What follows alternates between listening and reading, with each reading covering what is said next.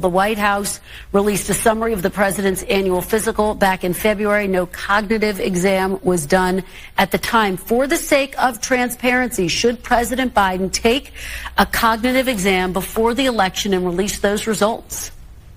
Oof. Listen, in the course of an election, and I'm not a part of the campaign, in the course of an election, we ought to test these men. And they ought to be out there in front of the public. We ought to see who they are.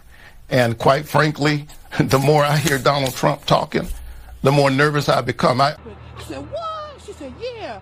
I said, no. I don't need So is that a yes to a Donald cognitive Trump's test? cognitive exam. Is that well, a listen, yes? I'm not a doctor. Wait, what? Listen, it's not something, quite frankly, I've even thought about. Man, there you go with that bullshit.